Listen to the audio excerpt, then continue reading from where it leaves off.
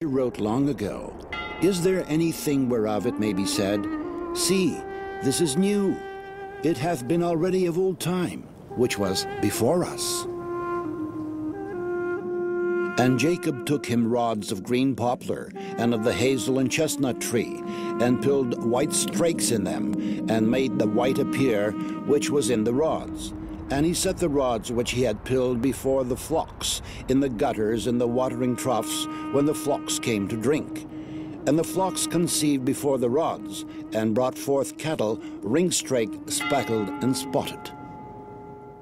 We subjected water to super-weak magnetic field impulses. These fields are tens of thousands of times weaker than the Earth's natural magnetic field. And that means they are negligibly small from the standpoint of modern science. Fish were introduced into water that had been treated in this way, and the fish soon produced an unusual hatch of small fry. They differed radically from other fish to which they were related, though they looked as much alike as twins.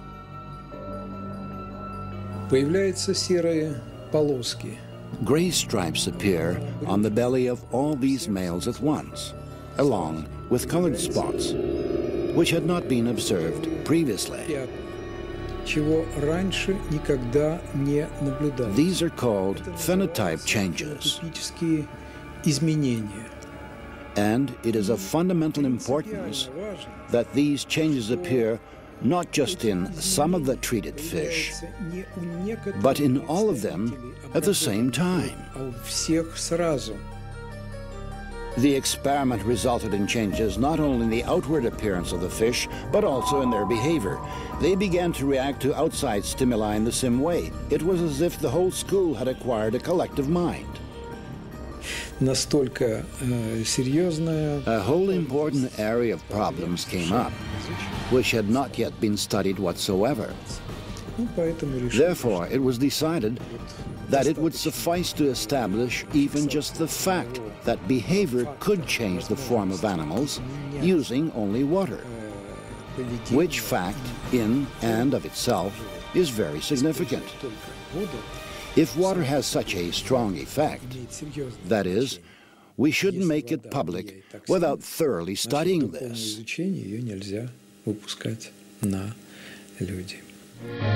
In 1932, sensational news traveled around the world. The American physicists Harold Urey and Albert Osborn had discovered that in addition to ordinary water, heavy water also exists in nature, deuterium-2O. The splitting of deuterium was the basis for the creation of the most destructive bomb, the hydrogen bomb.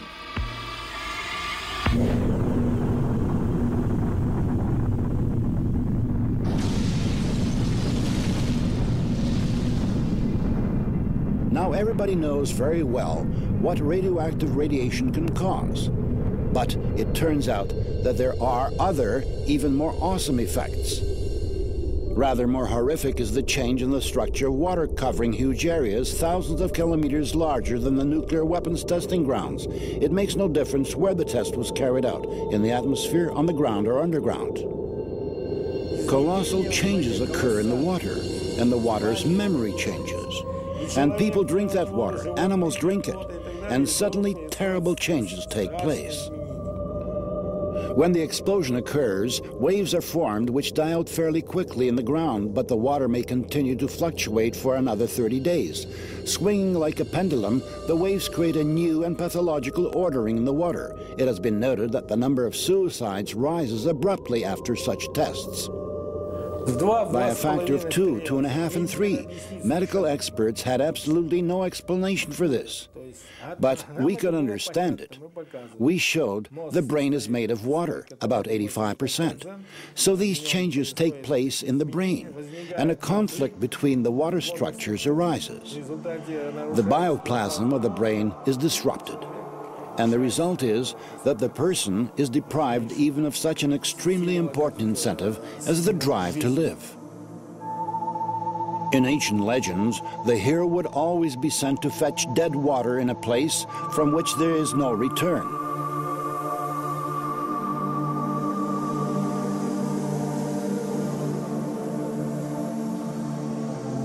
According to tradition, the only sea on earth in which there is no life came into existence where the destroyed cities Sodom and Gomorrah had been located. The Dead Sea.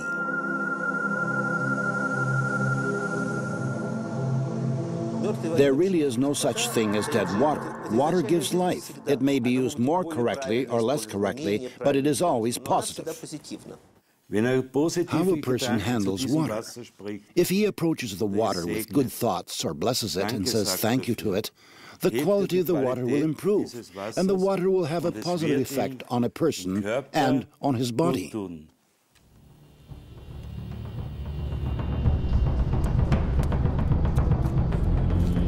According to the chronicles, in 1472, Abbot Karl Gastinsis was arrested on the basis of a false denunciation and interrogated in connection with having caused a certain prominent lady to fall ill. While he was being held in a dungeon, the abbot was given only a crust of stale bread every day, along with a dipper of rotten, stinking water. After 40 days, the prison warden noticed that Father Karl not only had not gone into decline, but he even seemed to have gained health and strength, which only served to convince the inquisitors that the abbot had connection with dark forces. Later, Karl Gastinsis confessed under brutal torture that he had recited a prayer over the rotten water he has given, thanking the Lord for bestowing these trials upon him. After that, the water tasted bland and turned fresh and clear. We have 2 containers of emulsified crude oil, which is a byproduct of oil production, a stable combination of water and oil, which remain bound in this state for years.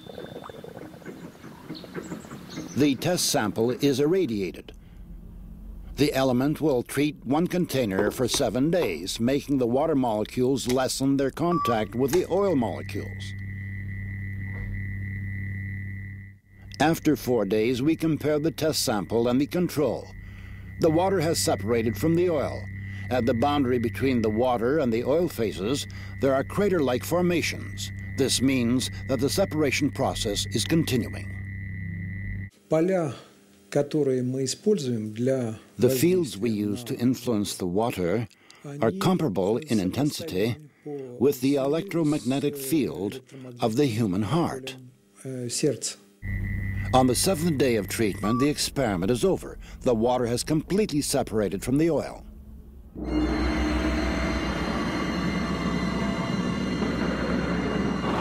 Expert estimates that oilmen have accumulated around 1 billion tons of emulsified crude oil.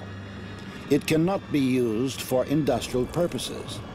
Ultimately, they get rid of the emulsion, pouring it right onto the ground. And then horrible sludge lakes are formed in the oil fields.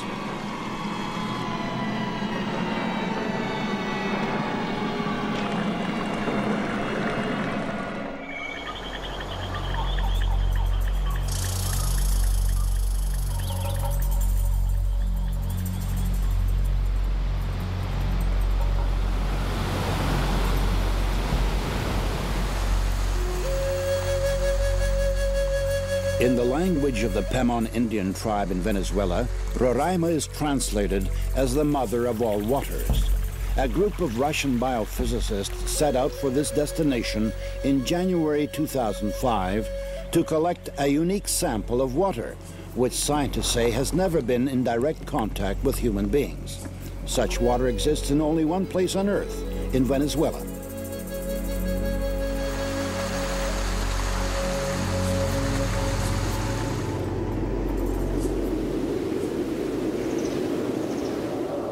According to one hypothesis, a continent called Gondwana existed in the southern hemisphere during the Paleozoic era. Powerful tectonic processes occurring in the Earth's crust 3.5 million years ago split it into several parts.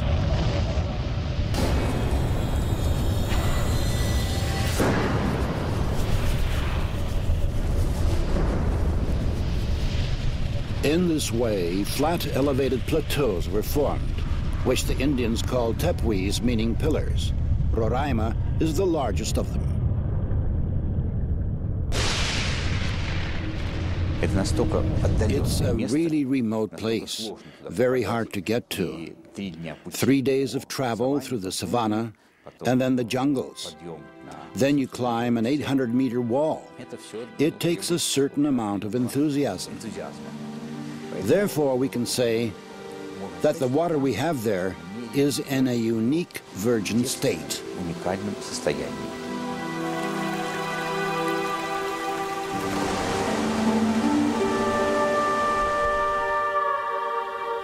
There is always a large cloud over Roraima. As evening approaches, a light haze appears. When the moon comes out from behind the mountain, the mist begins to glow with an even blue light. And in that light is visible how fine droplets of moisture are hanging in the still air. The slightest breath of a breeze, and this watery dust forms into drops. This is the origin